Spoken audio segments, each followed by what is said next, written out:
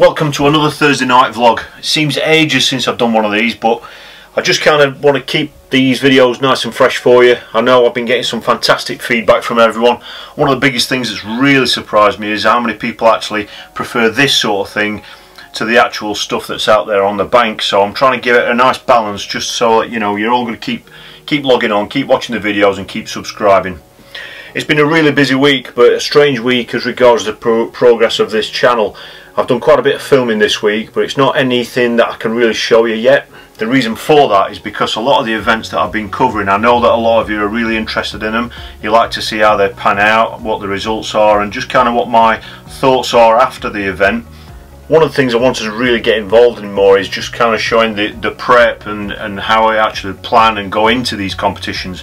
So I've been doing filming in the tattle room and that sort of thing, just on the lead up to one or two of the events that I've got coming up soon. So when the videos for those events are actually uploaded, you're going to have a little bit of an element of the preparation there and my thoughts before the event. So I know a lot of you are going to be interested in that, because I know you've been asking about it.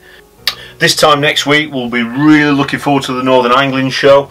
Obviously that is next weekend. Hopefully I'm going to see a lot of you there. I know a lot of you are already going anyway to have a look at all the different company brands and just the tattle out there and just make a nice social visit out of it more than anything. For those of you who have never been to a show like that before, last year I actually attended both the Big One show and the Northern Angling Show, and I actually filmed a little bit of a vlog really of the day, both days. So what I'll do is below I'll put the links to those videos for you, just so you can check them out, see what it's all about. It might just give you a bit of a taste for it. I'm telling you this now because it's a week away, and that obviously gives anyone what's interested who wasn't interested before or didn't even know about it, that you've still got plenty of time to get tickets in advance. I think the tickets are cheaper in advance, so again below this video I'll put a link to the Northern Angling Show website so that you can purchase tickets in advance, and I think you can sort your parking out as well, just so you can come along on either the Saturday or the Sunday, or both days even. Some of these events actually have like a weekend package as well, and I think they even throw a goodie bag in there and some sort of VIP kind of ticket. So just check that out. Like I said, the link's below. It'd be great to see a lot of you. I know a lot of you keep in touch through messages and comments and Facebook and all that sort of stuff, and emails, but obviously it'd be nice to meet a lot of you face to face. You'll obviously get a chance to meet the other guys that are there as well, the Matrix Anglers, and we'll be surrounded by all the new kit as well. So a lot of this kit that you see me using on the bank that I keep talking about, I'll tell you why I use it, and obviously if you can see it yourself, pick it up and just check it out for yourself in the flesh, you know. So if you're going to be there, please come and say hello. It'd be great to see you. Another bit of news from this week. It's not something I can tell you everything about, purely because we don't know all the details yet. A lot of you were interested to see that we actually entered or attempted to enter a Matrix team in the Feeder Masters Super League competition for this year.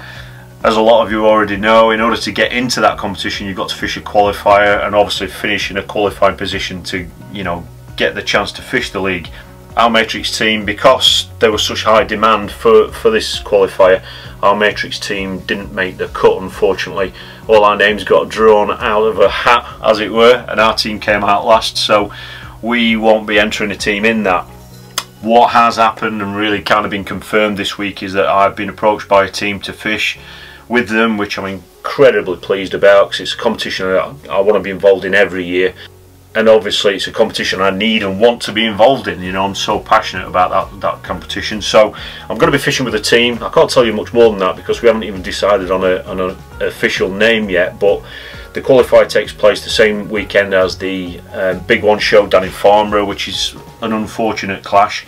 So yeah, assuming, and if we can get the tactics right, the qualifier is at Barston Lakes.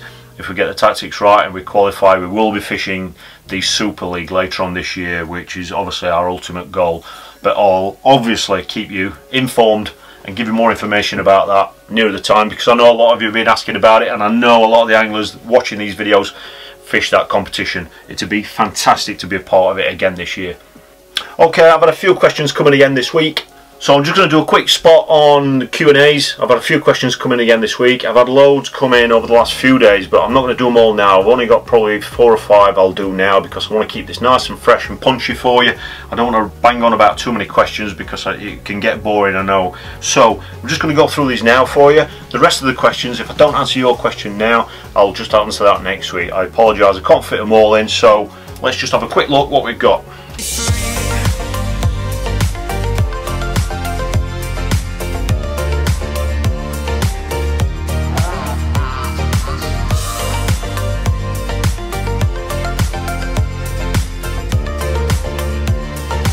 Hi Jamie, can you tell me what sort of length or how many turns you have of a shock leader on your reel? I was just kind of taught to have between 3 and 4 turns on your reel when you're actually casting.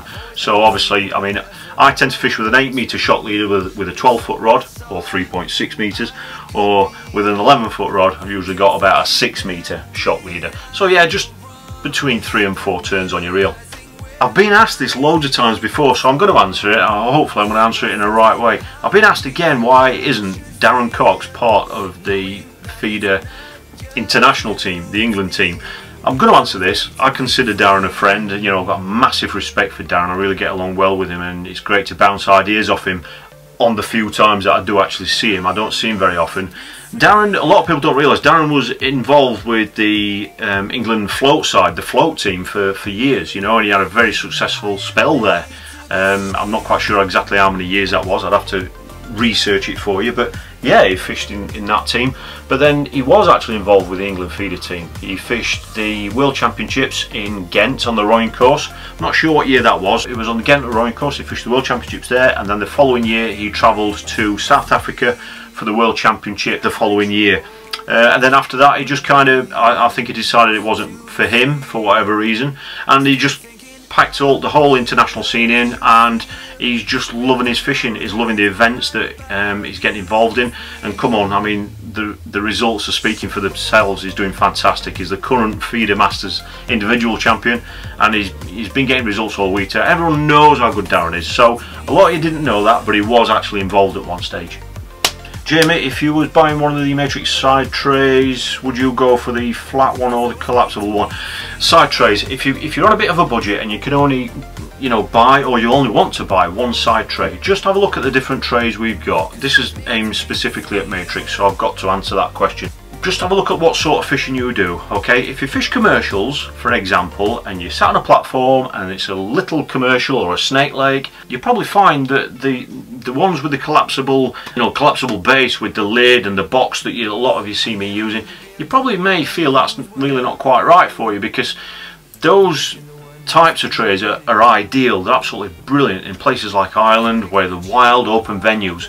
The reason why is because usually the wind's blowing, and on some of these venues when the wind's blowing, it's incredible how strong that wind can be. And if you've just got a flat bait tray like that, it's amazing how many times in those conditions when it's really severe you can have bait boxes blown off those trays and things like that. Whereas obviously with a box, a side tray box, obviously you've got the benefit of a lid as well, but it's actually sat in a recess, and that stops all that. And that's why those sorts of boxes, sorry, those sorts of trays are so good on those sorts of venues. And that's why when you see me fishing in Ireland, I just about exclusively fish with that style of side tray. But when I'm on commercials, you don't get that severe weather, you know. You might obviously get some rain and a little bit of wind. With the rain, we've obviously got the EVA side tray container that a lot of you see me use, so you might find that's a little bit more specific for your needs. So just have a look at the venues that you're fishing, what type of venues you're fishing, and just pick one. Obviously if you're on a budget, just pick one to suit, you know, what is best for your style of fishing. I've been asked this one a couple of times. Someone's asked me what the actual cost is to run this channel. I know this is not a fishing question, but a lot of you are watching this that are intrigued about it, all this sort of thing. And a lot of you, I know, are interested in setting up your own channels or just making your own videos. To actually run this channel, the actual cost of this channel being here is zero. It's free. Anybody can set up a YouTube channel. Simple as that. It doesn't cost you anything. And to keep it there doesn't cost you anything. Okay, when people start talking about earning money from YouTube, that is purely through what they call monetization, and that basically means is when you set your channel up, you can actually authorize YouTube simply by ticking a box in the settings area, in the account settings, where you can tick a box which allows YouTube to put adverts on your video. And you can actually even determine the style of advert, where it pops up. Is it a skippable advert where you can just click and skip, or is it an advert that people have got to watch all the way through? You can determine all these variables within your channel. That is how revenue is created directly through YouTube. So if you monetize your videos and you allow adverts on your videos, you will get some revenue from that. But if you don't want to make any money from it, or you don't want adverts to kind of spoil your video, which some people feel they do spoil, then you just don't tick that box, and you can just have a channel that's just out there for people to watch your videos free of charge, but it won't generate any income.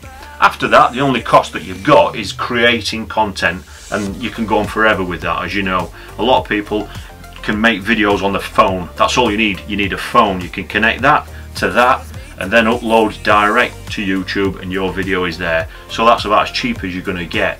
Obviously, on the flip side of that, you could spend a fortune. You could spend £1 million on putting videos, creating videos, more expensive equipment. So all that side of things is entirely down to you. So the actual cost of setting it up and keeping it there, keeping it running, keeping it live is free. This is a bit more of a specific question, and it's the last one for tonight, so I don't want to rattle on too long for you. Somebody's asked me about fishing in deep water, but it says deep as regards 10 to 12 feet deep, still water, with a feeder in winter. Would you rather put a bed of bait down and sit on it, or would you prefer to build your swim up? It's a great question, but unfortunately it's one that A, it helps if you've got some background information about the venue, and B, a lot of that you just kind of need to find out on the day. I always generally put something in at the start, even if it's one feeder full, and sometimes that might just be ground bait. You know, if you're using a ground bait that you're very confident in, if it's a strong ground bait, sometimes just a ground bait on its own is enough to draw fish in. And in winter, as we know, fishing can be really hard. You might be fishing for one bite, you might be fishing for 2 bites. And in those scenarios, if it is cold like that, just don't pile loads of bait in. You know, sometimes ground bait's alright on its own to draw fish in, a fish, because quite often you're fishing for 1 at a time. You know, you're not expecting a show of 25 to turn up. And when you go in, if you know there's only your hook bait there, the chances of that fish finding your hook bait and picking it up is massively increased, as opposed to if you put 6 feederfuls in packed with maggot or whatever, then you know the chances of the fish picking out your single hook bait is, you know, a lot slimmer. So it's just common sense. If you're not sure, just put 1 in and then build it up. You know, if the fish arrive, then you can start introducing a bit more feed if you think, you know, the peg's ticking over and they want more feed. If you don't know, don't pile loads of gear at the start. It's the oldest thing I was taught from being a kid that you all know about. You can't take out what you've put in. So if you're unsure about it, decide to build it up slowly and just feel your way into it. Thanks for watching tonight. I've got to leave on this big issue. It's a big issue to me personally, and that's purely because I need to ask a favour from you lot. I know the subscriber numbers keep increasing, which is fantastic. I'm really pleased where that's going, and obviously the views are staying up there, so that's great. It means I've been producing videos that you guys want to see. What I need to ask you is, I cannot show you my wall planner. My wall planner is just ridiculous. If I was a full-time angler, I would consider it being too full already. But as you know, Monday to Friday I'm in an office working, so it's packed. This obviously means that because I've obviously got all the coaching to fit in and all that sort of thing that I love doing, the coaching side is brilliant because it generates income for me to put back into this for you guys to watch. So that's brilliant, and so I've got loads of sessions booked in. But what I'm saying is, my time is really precious now. It always has been, and I've got some major events coming up, some that I can't even tell you about yet. What I need to ask you is, will you please comment below and let me know what content you want to see.